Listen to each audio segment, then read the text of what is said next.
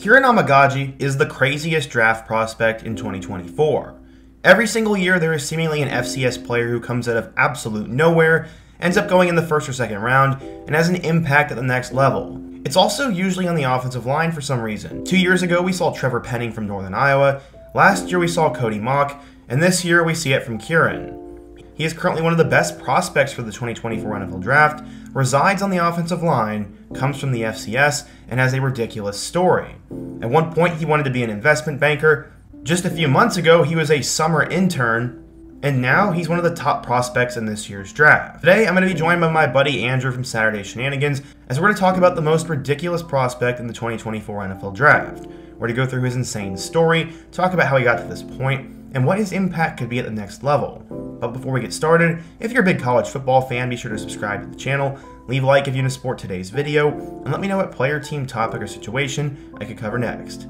Now let's get started and talk about the insane rise of Kiran Amegadjie. In order to understand how Kiran got to this point, we first need to go back in time. His journey has been filled with a ton of hurdles, but right now he's considered to be a top 100 draft pick and also graduated from an Ivy League institution. Many describe him as the most interesting prospect in this year's draft, and his story is truly unbelievable. Despite his parents' emphasis on education over sports, Kiran loved football from a young age, and it honestly never wavered.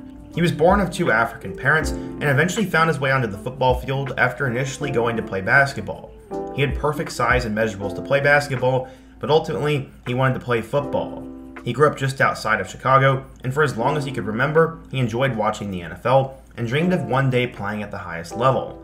But his parents were very unfamiliar with the sport of football and actually stressed education.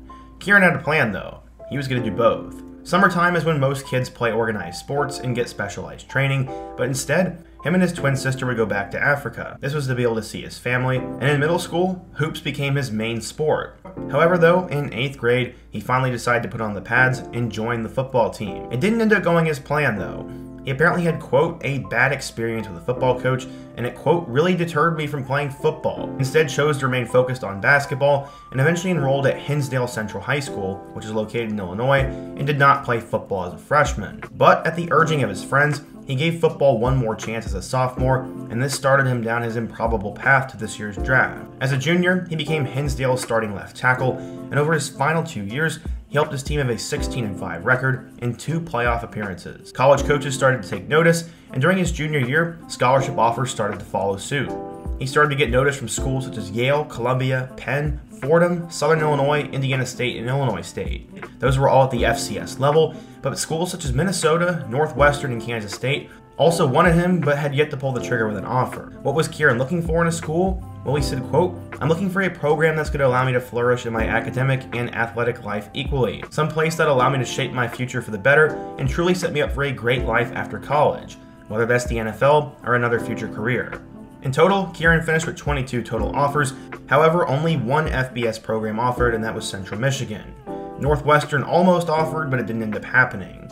Rather than waiting on bigger schools to discover him, he ended up falling in love with Yale and committed to the Bulldogs before his senior year of high school. He said, quote, I'm super competitive and I feel like I was under-recruited, but it all worked out like it was supposed to.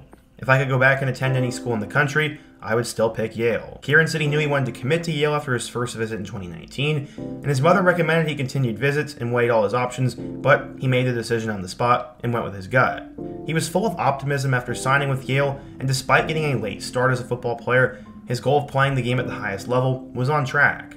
His high school coach said, quote, when I talk to the Yale coaches, they talk very highly about his work and what he's contributed. I think the sky is the limit in terms of what he can be, and he's just an all-around quality kid whose character and integrity makes him such a good football player. He did have potential, but was not highly ranked. According to 24/7 Sports, Kiran was a 2-star recruit and the number 284 offensive tackle in the class of 2020. How did he end up doing at Yale? Well, at first there was a lot of setbacks, and Andrew from Saturday Shenanigans is going to talk all about him, his college career, why scouts love him, and the next steps in his crazy journey.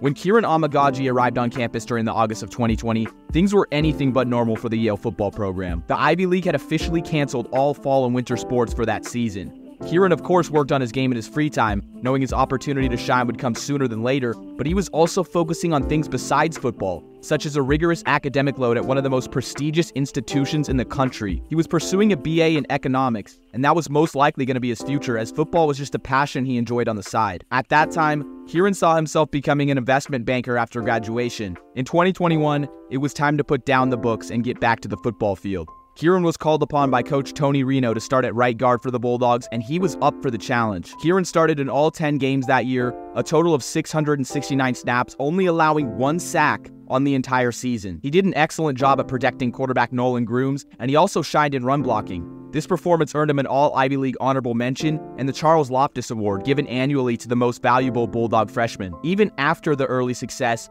Kiran was still planning for a career in the corporate world, as this is the reality for most athletes in the Ivy League. In the summer of 2022, he got an internship with the Yale program on financial stability. During this time, he gained valuable experience uploading data, creating interview profiles, and writing a case study on the Federal Reserve leak of 2012. Life was great for Kiran, but little did he know that his performance in the following year on the football field would cause him to have to change his career plans. In 2022, Coach Reno decided that Kiran's skill set would be best utilized for left tackle instead of right guard. If you're unfamiliar with the offensive line positions, left tackle stands above the rest as the most crucial. This is because they protect the blind side of quarterbacks from defense's most talented pass rushers. According to NFL coaches and scouts, the left tackle is widely considered the second most important offensive position. For the second consecutive year, he played in all 10 games, and do you want to know how many sacks he allowed?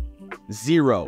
Not 1. This really allowed the Yale offense to flourish with dual-threat QB Nolan Grooms, as they led the Ivy League in rushing and total offense. The Bulldogs win 8-2 on the year, a 3-win improvement from the season prior, and in 2022, Kiran was named to the All-Ivy League first team. The summer of 2023 is where Kiran started to take things to the next level. He decided to withdraw from an internship opportunity he had been accepted to months before and put his full focus into football, as there was much promise behind his game. Kiran spent extensive time this offseason working with former 4-time Pro Bowl offensive tackle Willie Anderson. When asked about it, he said, quote, "Over the summer, we did a lot of technique work and movement and agility, working on my feet, mirroring them with my hands, especially in pass protection." Kiran was finally getting the recognition that he worked so hard for. Going into the 2023 season, he was named a preseason All-American and was on the Reese's Senior Bowl watch list. When everything is going right, it's easy to let all the success get to your head and change you, as we've seen with so many athletes before. Kiran was poised to stay focused, though. He said this about the preseason hype. Quote, "I think some people get lost in preseason honors and think it means they've done something, and that wasn't my mentality going into this year. I had a lot to live to prove myself, and I still think I have a long way to go to reach my full potential." Unfortunately, the 2023 season didn't go as planned. After only appearing in 4 starts, Kiran was sidelined for the rest of the season after a quad injury that required surgery. Fortunately, the NFL was calling his name, and he was a sought-after lineman prospect for the 2024 draft. This seemed improbable to Kiran when he arrived on campus in 2020, but it really was true. On November 20th of 2023, he made the crazy dream official. The LinkedIn guy, Kiran Amegadjie, declared for the NFL draft. Even with the limited amount of game film compared to other prospects, the sheer dominance by Kiran was so undeniable that he was ranked the 62nd overall best player in the 2024 draft class according to Pro Football Focus. His strengths include his elite first step and mobility, paired with his massive 6'5", 323 frame. As for things he can improve on going forward to compete with the highest level talent in the NFL, he needs to work on his hand usage and efficiency. Also, the anticipation and the second level of run blocking. According to NFLDraftBuzz.com, quote, "Despite the hurdles of transitioning from FCS competition and recovering from a significant injury, Amegadjie's physical tools and on-field performance suggest a ceiling that's hard to ignore." From aspiring investment banker to summer intern to high-profile draft prospect, the story of Kiran Amegadjie seems almost unreal. As always, Scott, thanks so much for having me on. Once again, I appreciate having Andrew on the channel. We've already done videos on both Brendan Rice and Xavier Worthy, so be sure to check those out, as I'll leave them in the comment section below. Kiran has an unbelievable story. He almost didn't play football, went to a school not known for producing big-time talent, was a 2-star player, and at one point was an intern who wanted to do investment banking. Now he has the potential to be a 1st or 2nd round pick in this year's draft, and his whole life is definitely going to change. He dreamed it up and made it happen. His story is unbelievable, and I wish him nothing but success. But what do you guys think? What do you think of Kiran Amegadjie? Who's another prospect I should cover in my next video? And also be sure to let me know what topic I should do next. Leave a like if you want to support today's video, subscribe if you're new, and check out my video about Jerry Rice's son Brendan and his story to the NFL. Hope to see you guys again soon, but until next time, peace.